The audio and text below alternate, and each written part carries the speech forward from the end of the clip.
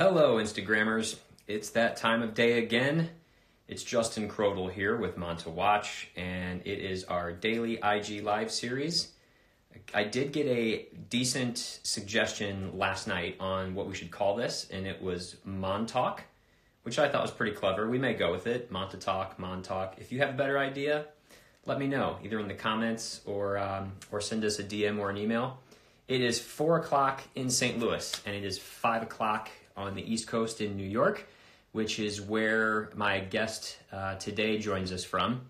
His name is John Keil, and he runs WatchGauge, and he's involved with a couple other channels on Instagram. I'll let him elaborate on that, but John and I met a few years ago, I believe, at Wind Up New York, and we're a little bit older than the typical segment in the watch community, so we hit it off instantly. And he's got a really great outlook on the business. He's doing some really cool stuff with WatchGauge. And so he's going to join me here in a second, just waiting for him to pop on. Let's see if he's on here yet. Okay, don't see John just yet, but he'll be here shortly. I was just texting with him offline. He has a cocktail ready, so if you all are having a drink, it's Wednesday, I believe. I think so. So cheers to that. Not a whole lot else to report. Just working from home, keeping everything going. The Watch Lounge says, is it paused for everyone else? I hope not. It's not paused for me. I can see your comments. Still waiting on John. WatchWithUs Channel is here. Hello to those guys. And guys, if you have questions, fire away. We will definitely get to those throughout this segment. John and I are going to talk about watches. He's got a few things he can share with us, and then we'll certainly get to your questions as well. I'm thinking John might have some technical difficulties here. We'll give him a few more minutes. Quick wrist check for me today is the Sunburst Blue Ocean King, and I'm probably a little seasonal when it comes to my watch wearing. Definitely more Ocean King in the warmer months and more Atlas Triumph in the colder months. There's John. All right, let me get you on here, buddy.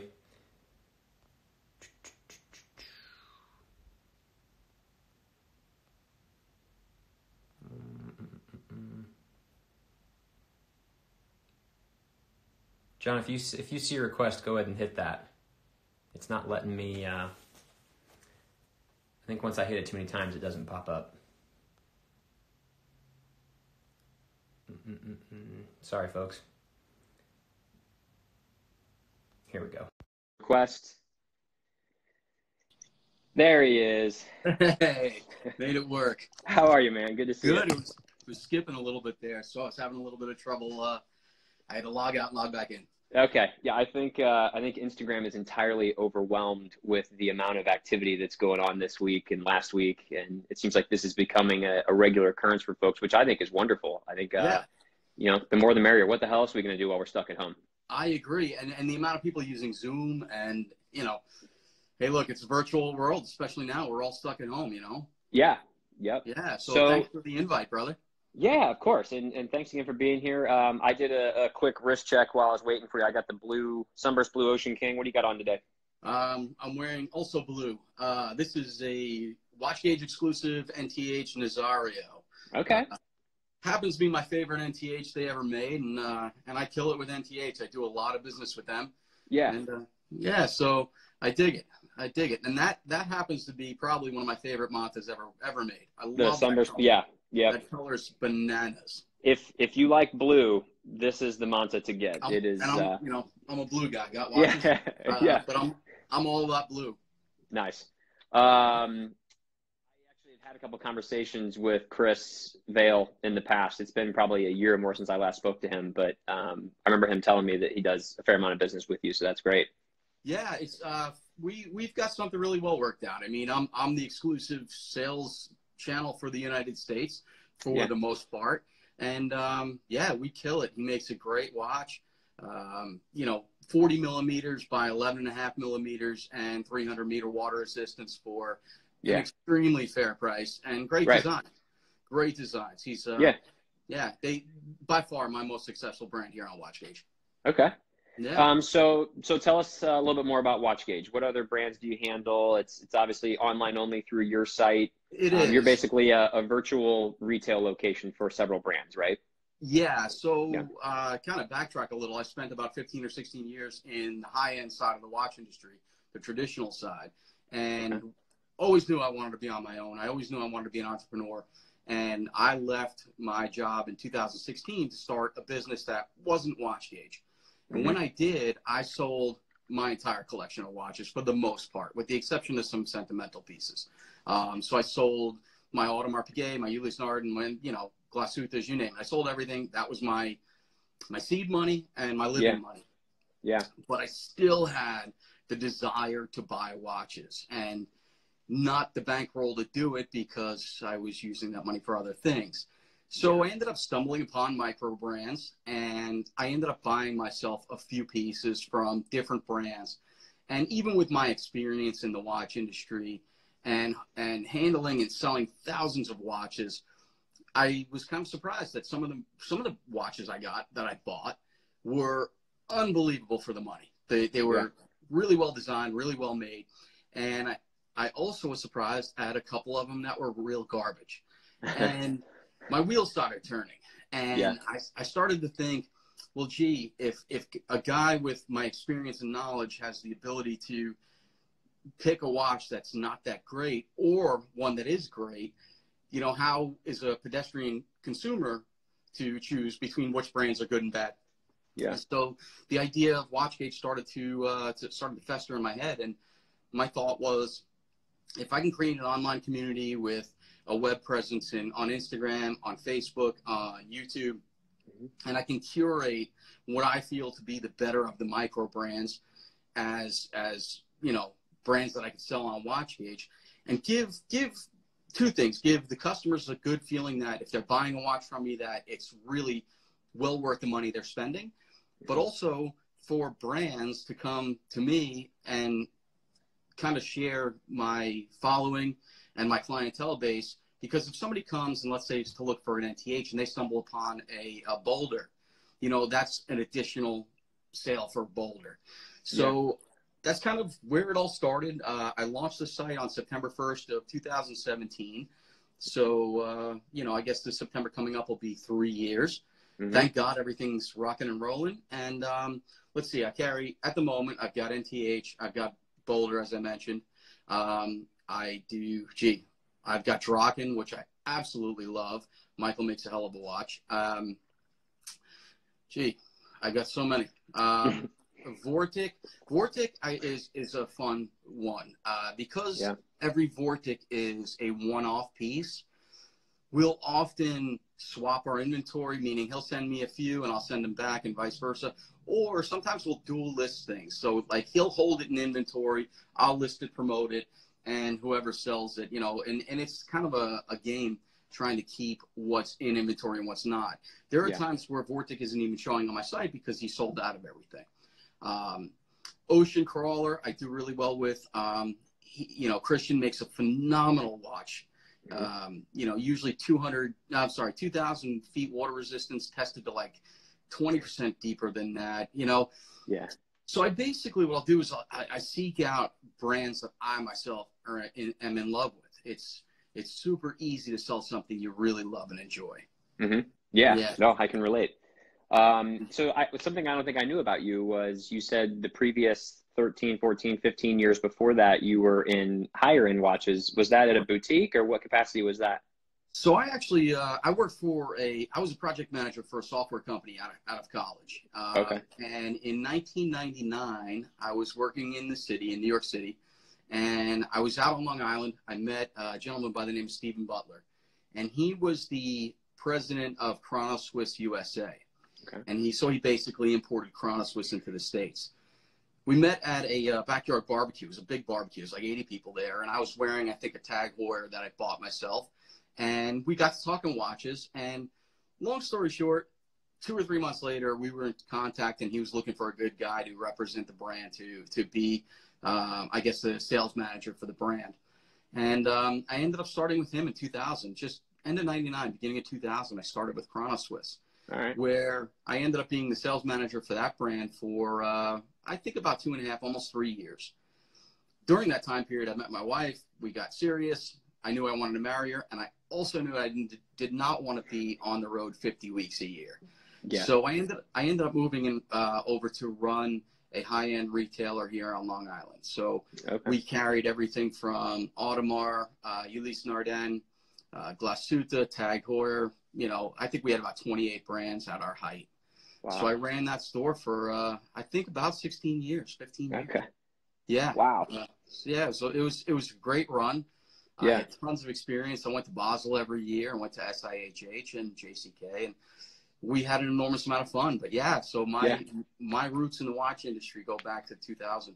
Yeah, and that's pretty deep, and that's cool that you have that experience with those brands, and that you can say, hey, I've dealt with the highest of the high end, and for where WatchGauge stands, you can say, you know, yeah, these products may not be exactly on par quality wise, but do you really need to pay this much more for that much more in quality? You know, in some aspects. No, I completely agree. I mean, you know, I've sold watches. I mean, the most expensive watch I ever sold was $495,000. I mean, you know, we've sold some really cool stuff.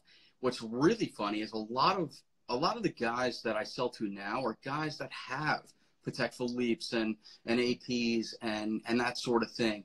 Mm-hmm. And they just love to buy a watch for $700 or $800 that they throw into their case, and they've got, you know, a plethora of things to choose from. Right.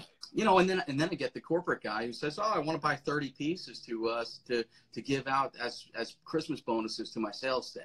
Yeah. That sort of thing. So, you know, it's funny. You get clients of all sorts, and I've never been what I call a watch snob. You know, I've always loved watches that were $50 up to $50,000. I mean, I just enjoy the craft of it, the art of it. You know, I've got a piece here on my desk that I think was $100. It's one of my favorite watches.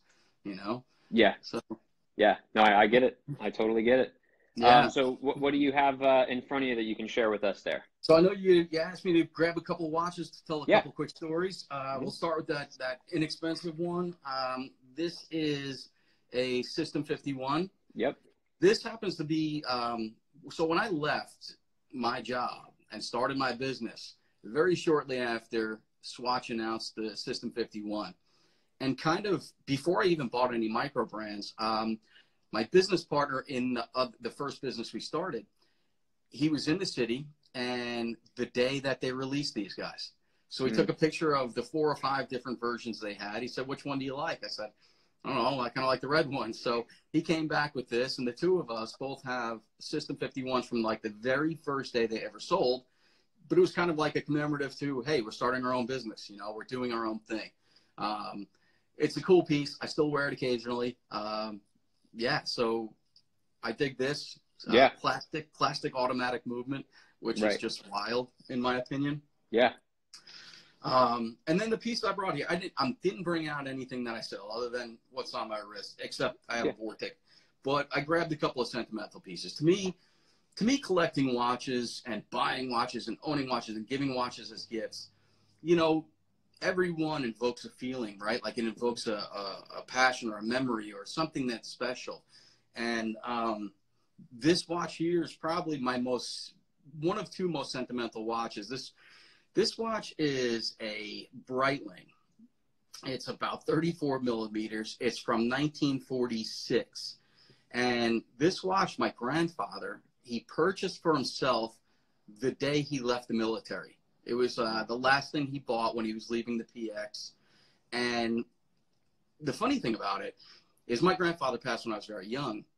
And I remember him just being a cool dude. He had a Carmagia convertible. He always had a sidearm on. He was just like this Wild West kind of guy. And years and years and years later, it was probably about 6-7 years ago, my uncle called me up and said, "Hey, I found a bunch of Pop's old watches, and I want you to have one." I said, "All right, what do you have?" He goes, "I'm going to give you the one I remember him wearing the most." And I said, "Well, what kind is it?" He said, "I don't know. It starts with a B." And I'm thinking to myself, it's a Bulova. You know what I mean? We live in New York. Bulova was here in Queens, you know, in New York. And everybody in the world had Bulovas from that time period.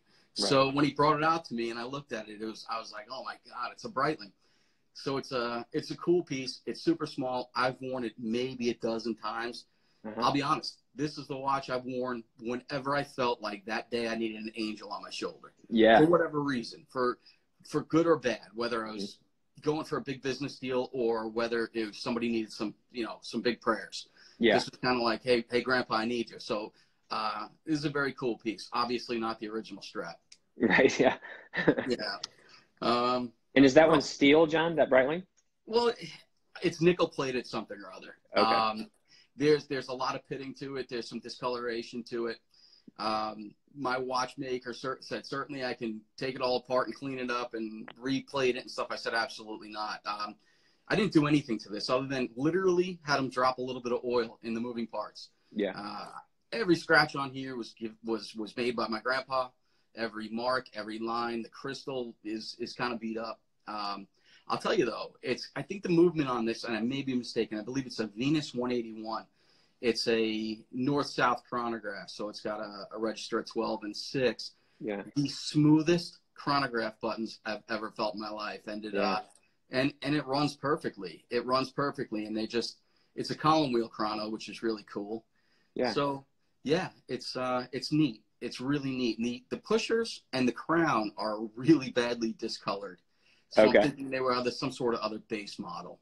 Base metal. I'm sorry, base metal. Yeah. Yeah. Yeah. So it's cool. Yeah. It's cool. What else? So we'll go on. We'll keep going with sentimentality. Big old Vortic, right? So this is what we talked about before. RT. RT is a very, very good friend of mine.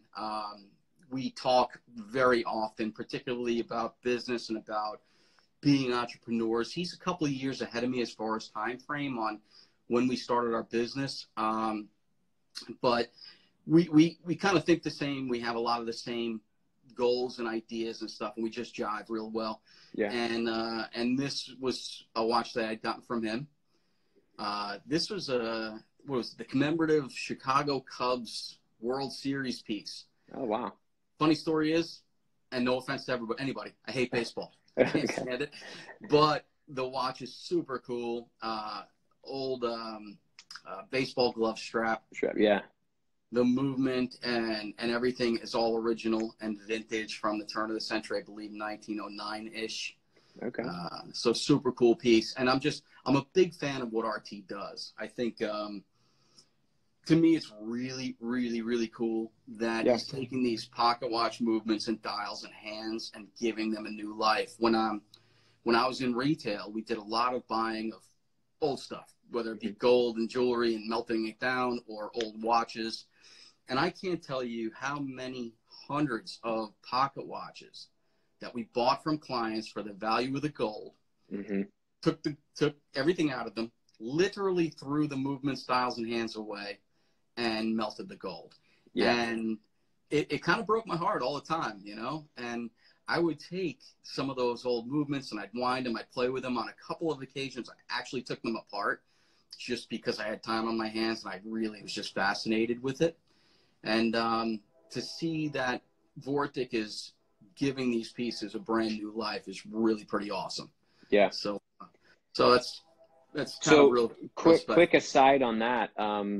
Is he still kind of waiting on that court decision on this, or where is that at right now? I was following along originally, but we've been texting back and forth. The last I heard was he had his big court day here in New York on my other channel, the WatchWithUs Channel.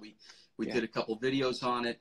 From what I understand, they're waiting on decisions, and I do know that we do plan on doing a follow-up with RT once the decision has been made. I mean, for those of you watching who don't really know what's going on, Vortic is being sued by the Swatch Group, and more specifically Hamilton, for taking 100-year-old Hamilton dials, hands, and movements and putting them in a new case, which, look, I love the Swatch Group. I love what they've done in the past. I love the brands they own. But in this case, in my opinion, they're super wrong.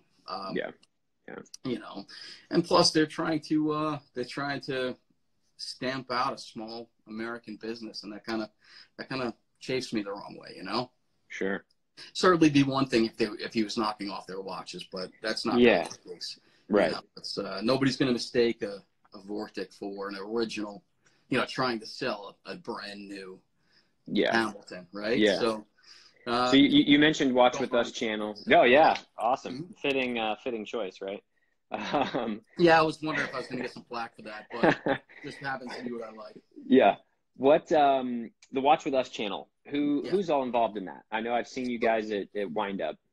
Yeah, the Watch With Us channel is a fun side project for a bunch of us. You know, back about 2 years ago, I actually was part owner of one of the biggest YouTube channels in the industry. I ended up last year, I ended up selling my stake in that, and I had a vision for that channel that the team wasn't really going with, which was fine. My vision was, you know, that channel had one host and one theme, and fantastic channel, fantastic host, fantastic content. My issue was he mostly covered stuff that was, let's say, between $200 and $500 in range for the most part. My thought was, you know, the channel had hit a level of growth that kind of plateaued. And the discussion was always, well, how are you going to make it grow further? So I had this idea of getting different hosts, you know, 5 or 6 or 10 different hosts.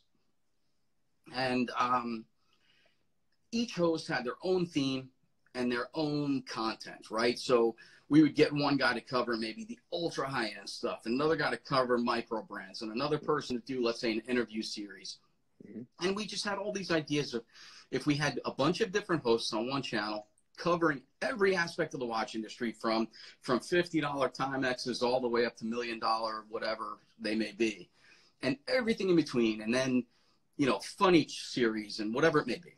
And, you know, the group didn't want to go with that theory because they felt there was a far deviation from what the channel was, and I get that, and I'm actually happy that happened. So along with Ricardo Simi, Rob Velasquez, Spanish Rob, Giancarlo Roselli, so GCR, I don't know if you know him. Yeah.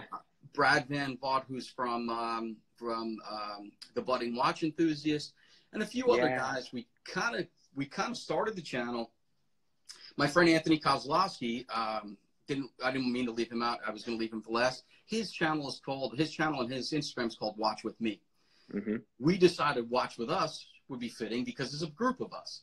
So we basically started a channel, an Instagram page and a YouTube channel where we just put on every bit of content we can. And, you know, it's a little less organized up till now. It's been a little less organized than I'd hoped it had been, but you know, everybody's got their own thing, whether it's their own YouTube channel, their own business. Some of these guys have full-time jobs. Some are in the watch industry, some are not.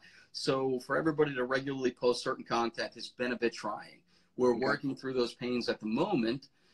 But at the end of the day, I mean, we figured just to have a fun collaborative channel where we would cover anything watch related, you know, and we've got some good future plans. We do a lot of giveaways. So I'd say monthly we do a giveaway, and it's usually at least 1 or 2 or 3 watches.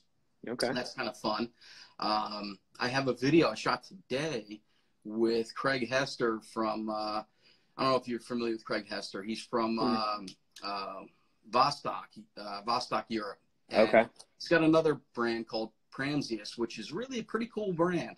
And he's going to be giving away one of the, you know, serial number 1 of one of the Pramsius pieces that are coming out. So we try to just bring everybody together. Similar to what you're doing here, right? Like, because you're doing these live chats, you're bringing guys like me and other people in. And it's just, you know, especially now, right now, I mean, but especially now, a rising tide will raise all ships, right? If everybody, my opinion is if everybody's got a good, honest way of doing business, a fun thing to do, and just wants to be a part of something, that's really what the Watch With Us channel is. And so far I'm pleased with everything. Although things that, you know, me and the team agree we need to change, we're working on changing so we can grow further. Well, Ricardo's the one who I've met with you at Wind Up before. I couldn't think of his name. And then he's amazing. And Brad and Giancarlo are Monta owners, so I know them. I've never met them, but Spanish Rob, I see him probably once a year when I'm in New York. Yeah. So I've met him several times, but those other guys, Brad in particular, I need to meet him at some point because we've had a lot of emails. Yeah. And I love what he's doing on his channel, and I've seen you guys doing chats on the Watch With Us channel. So definitely keep that up because that's great stuff. People love it. Yeah, appreciate it. I mean, a lot of it too is just kind of like what we're doing here today. I mean, a lot of it, you know, a news story might drop, you know, like for the sake of argument, like the day that we heard Basel was going to be canceled. You know, we all get on a group chat. All right, who can get on a call tonight? So we'll get on and we'll just talk about it. Yeah. And you know, it's kind of funny because, you know, when I started in the industry, everything was magazine related. Everything, you know, so you had Watch Time, you had IW, you had, you know, a handful of key industry magazines, and every month you'd get your issue, and that's the way you got your news. Yeah. You know? Right. Then the internet comes along, and you have Time Zone Forum and all that stuff, so everybody followed the forums and what you want. And then naturally Facebook and blogs and all that sort of thing. I think these video type of things, like the one you guys are doing, it's kind of the next phase. I mean, whether it's to learn about news, learn about models, learn about anything, or just fun talks about watches, man. I think this is kind of is what's in now. This is the new thing. Yep.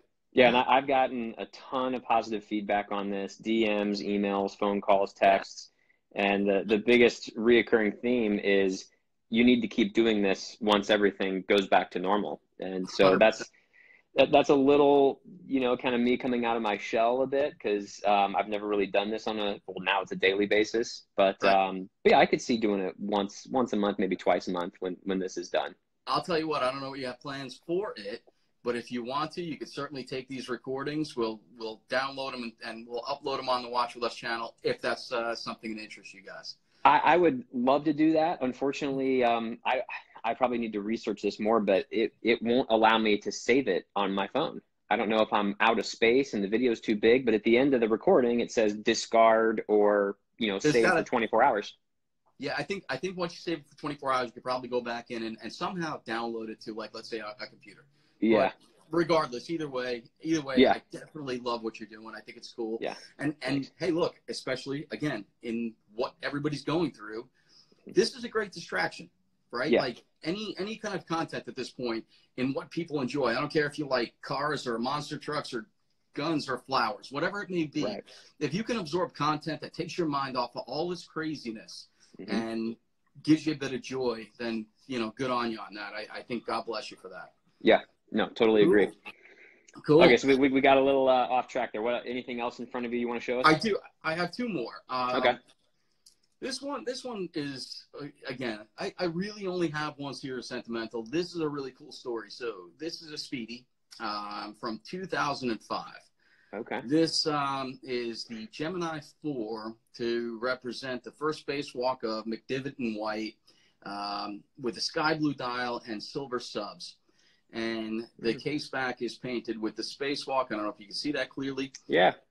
Really cool about this piece. I had when I first started with Chrono Swiss, my first maybe year in the business, I didn't know much about watches, but what I did know is I fell in love with the mechanics of watches. I mean, just the idea that you had springs and gears that were running and operating, keeping incredible rates of time. I mean, if you really think about how many times a watch beats per minute, per hour, per day, and if it's off by 5 or 7 seconds a day, I mean, this is like 9.99999% accurate, right? Like this is stupid accurate machine. So I fell in love with it.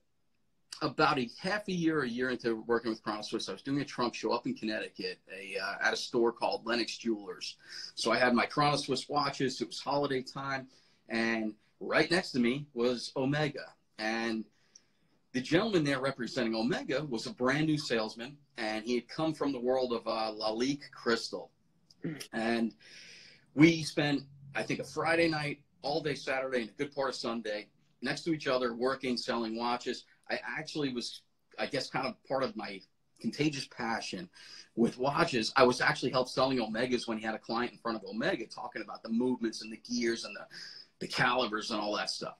And we ended up becoming good friends, and we stayed in very close contact for many years. And in about 2010, he and I were on a phone call. We spoke once every month or two. We're on a phone call, and he said, look, I'm leaving Omega. I was like, oh, what are you going to do? He's like, I'm not really sure. He's like, the guy had money, didn't need to work. So he said, look, I've got this really cool Speedmaster coffee table book, and I'd love to send it to you as a thank you for everything.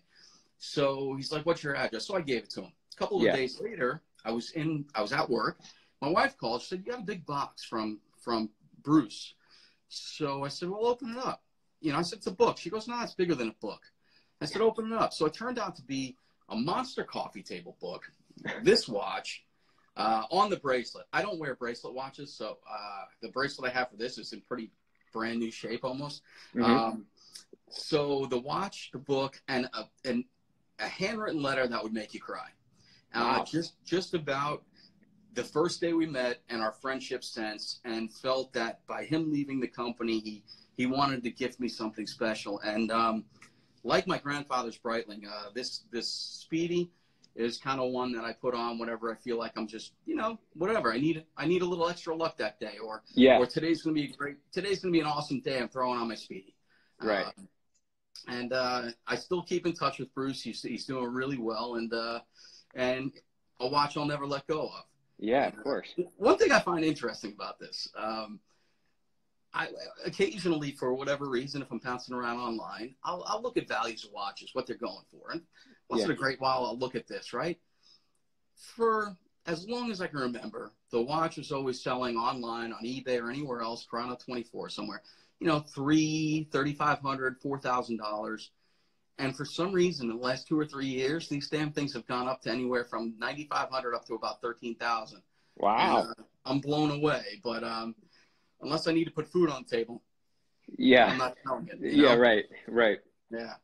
Yeah. So, and then the last one I broke out. This one, your partner Michael knows a whole lot about. And I think I know what this is. Yeah. So this is my Louis Monet. You know, dollar-wise, by far the most expensive watch I own. And it's also really special to me. I don't want to get too close up and show everybody the logos, but I had a client. He's a fantastic guy, but he's the chairman of a major corporation. And we did 20 of these to commemorate something very special with the company. And I had my hand in designing this. We did 20 pieces, and he ended up gifting one to me and gifting one to my partner on the completion of the project. And so this is a real cool piece. Yeah. But unfortunately, I'm not really supposed to be showing it on social media, so I'm not going to give you a big close up of it. But what's funny is your partner Michael is, I mean, I guess a lot of your folks know that you guys are also Everest, and as a gift to our client, when we were completing this, my partner and I figured, you know what, let's get a really well-made rubber strap to match the watch. Right. It turned out to be the biggest pain in the ass in the world. Yeah. And I mean, and you guys were fantastic. Michael was amazing. The truth of the matter is we needed a CAD file of the case of the watch, and we kept getting the wrong one sent to us, which drove him bonkers. Yeah. But at the end of the day, it was a home run. It really was a home run. So it's a cool piece. I actually usually keep it in a safe deposit box along with a few other things because it's just, you know, I don't know what they could be worth, but to me, they're priceless. Yeah, absolutely. As a matter of fact, this is the movement of that watch, and I don't know if you can see that. This is the part of the dial. Okay. Yeah. You're fully committed to that one. Yeah, this is an old, Longa / Glasuta movement.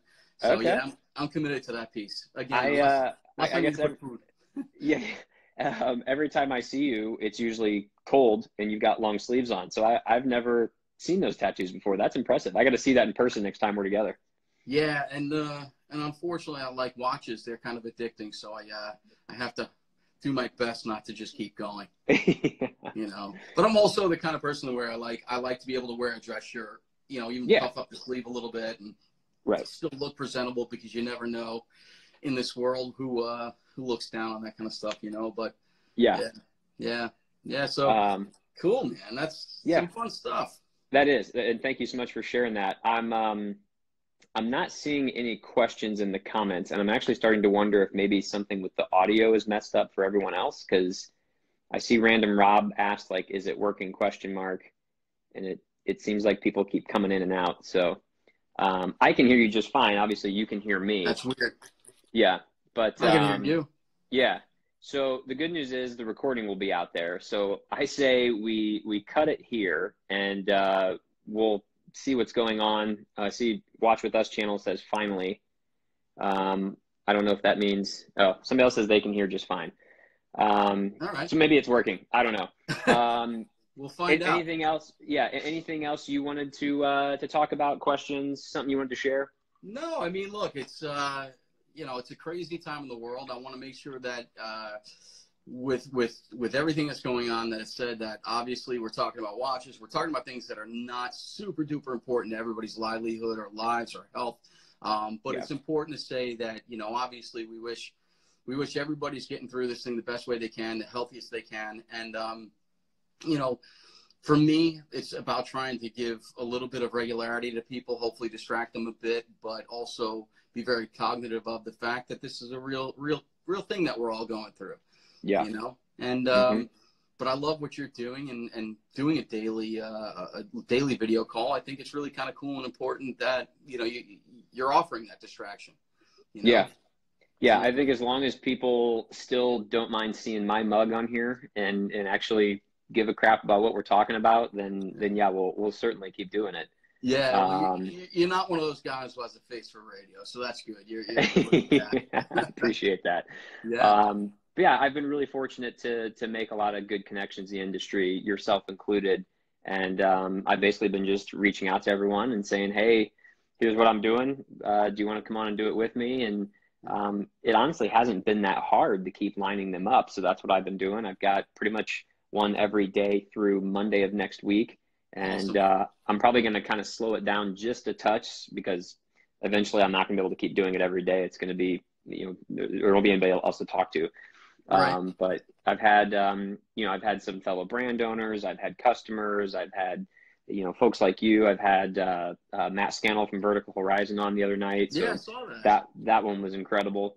That's and cool. And I'm going to keep reaching out to people. So certainly, if you have any recommendations, I need to reach out to Spanish Rob and see if he wants to do one. I think he'd be a good guest. He'd be a fun guest.